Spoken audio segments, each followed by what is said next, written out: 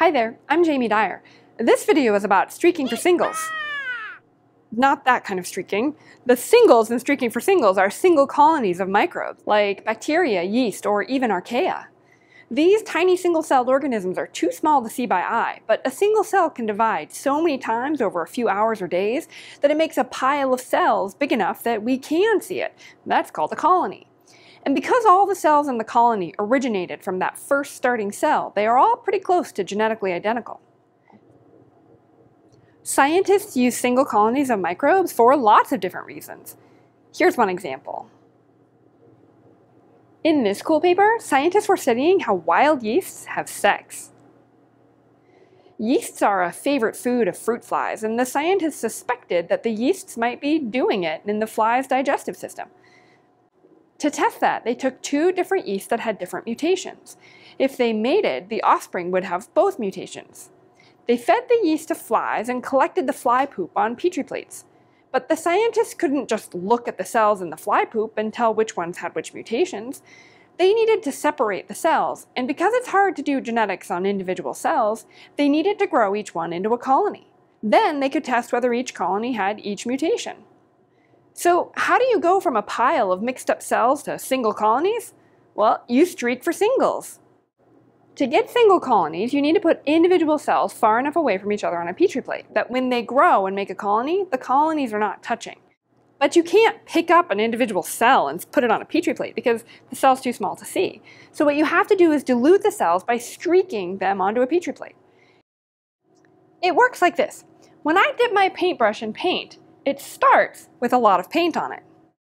When I rub it on the paper, in the beginning, lots of paint molecules come off the brush, but eventually the paint is so diluted that I can't even see it anymore. When you streak for singles, you do the same thing, but instead of using paint, you use microbial cells. To pick up the cells, you don't use a paintbrush, you use a sterile inoculating loop or, my favorite, a toothpick. Make sure it's sterile. Once the cells are on your toothpick, you streak them onto a petri plate. If you streak enough, then the cells on the toothpick will eventually become diluted enough that you'll be laying down individual cells, which, if they're far enough apart, they'll grow into single colonies. Remember, they're too small to see. You'll only see the colonies after they've had time to grow.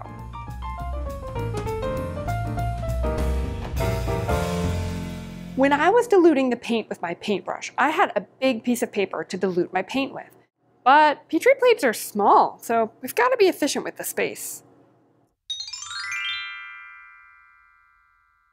You can streak for singles with one toothpick on one plate, but you have to streak a lot to get the cells diluted enough. That means you can't be afraid to let your lines touch each other. If you streak like this, you won't get single colonies. So let your lines touch.